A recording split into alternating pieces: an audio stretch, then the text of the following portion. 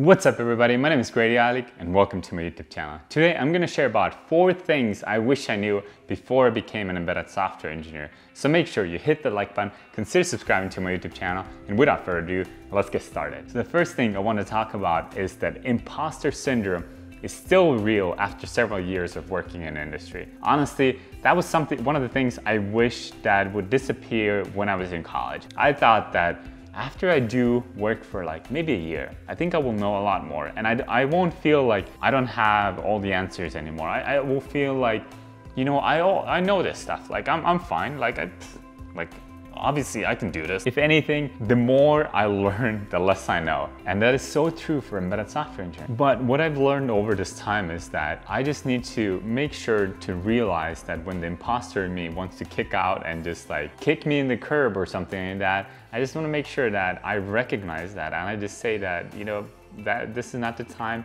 It's okay for me to not know everything. It's okay for me to not have all the answers. It's okay for me to take the time to figure things out and to learn all these things and to realize that I'm capable of doing this. Wish I would have known how to handle these situations better, how to deal with this imposter syndrome, rather than just waiting for the future me to deal with it and hope that it will just disappear. You know, after I'm done with college, it's gone, like it's out of the window. Ooh, bye bye bye. Number 2 is that I don't need an electrical engineering degree in order to be an embedded software engineer. I don't really need any degree to be an embedded software engineer. Lately in the industry, there's been a big move that as a software engineer, you don't need to necessarily have a college degree. You just need to show that you're capable of doing the work and you have learned the coding skills and you're better. There's plenty of people in the industry that they don't have college degrees, but they're better software engineers than probably I am or probably you are.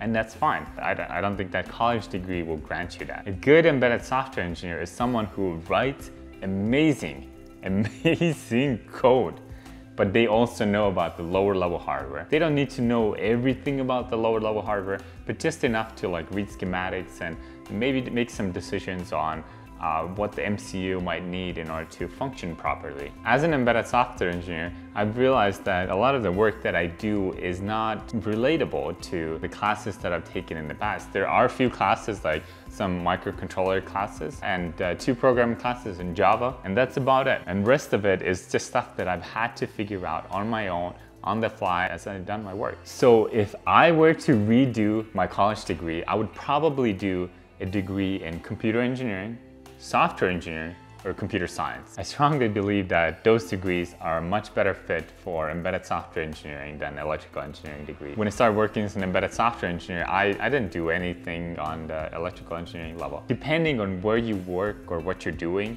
you might be doing some stuff, right? So if you work for a small company, you might have an opportunity to do a lot of things, wear a lot of hats. You could do the hardware design, you could do the electrical design, you could do the embedded software design, you could do all those things. Typically, that's not the case. Number 2 is learning to design good and optimized systems in software. And since my background in electrical engineering, I didn't have a chance to learn much about software design and how to optimize for software and how to do all these things. And another thing to keep in mind for embedded software is that you have more constraints.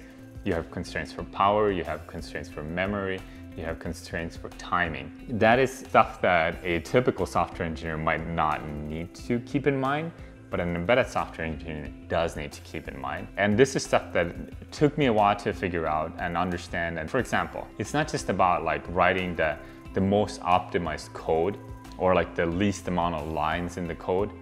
It's also writing the code that is the least amount of lines, but the least amount of clock cycles that it takes to execute it. It's very important to understand, and it was not something that was taught to me at a school. I had to learn it on my own. I wish I would have had someone tell me at school, like, you gotta do this, and this is how you figure these things out. When you write the software, you gotta keep those things in mind. I think a lot of that is just my inability of understanding of, you know, what did I need to do in order to become an embedded software engineer. So if you want to be an embedded software engineer, there's a video right here. You can take a look at it and check it out. Hope you enjoy it. Number 4, enjoy your time off. Just doing more work and putting in more hours doesn't make you better. It doesn't show everyone else how amazing you are. It just sets unrealistic expectations of what other people should be expecting out of you. They will be expecting that you will constantly be doing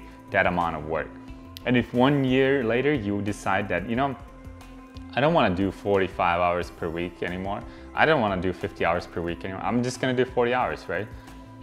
Then the project managers are going to be like, what the heck? Wait, Greidi, you always do 45 hours. You don't have a life.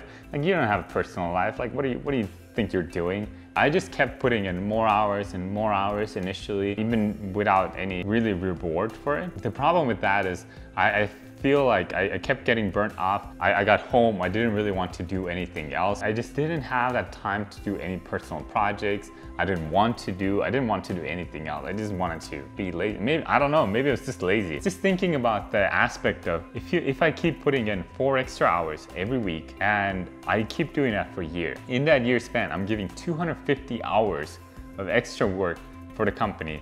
And if you're a salaried employee, you're not gonna get extra money for it. You're not gonna get a bonus for that extra 250 hours. You're not gonna get paid for those 250 hours. Yes, you're gonna get a bonus in the end of the year, maybe, depending on the company you work for, but that bonus is already part of your agreement. It's not gonna be for those 250 hours. I feel like it's not being worth for me. And it's just something that I need to keep in mind personally, that and limit my hours of the work that I'm doing and make sure that I'm not burning myself out and just staying constant. And obviously, if there's a deadline that the project that I'm on needs to be met and we're behind and this is very urgent and we need to get this thing out of the door and like all this stuff, I'm gonna put in those extra hours and I'm gonna do the work that it does. I'm gonna be there for the team and I'm gonna work together with the team. If you're in a position like that, just take the time off. Play video games, spend time with your family, spend time with your significant other, and enjoy your time. That's all you have to do. So thank you guys so much for checking out this video. I truly appreciate it. Make sure you hit that like button, consider subscribing to my YouTube channel, and seriously, consider doing that because we're almost at 1,000 subscribers, so make sure you smash that subscribe button. Other than that, I'm out of here. Bye!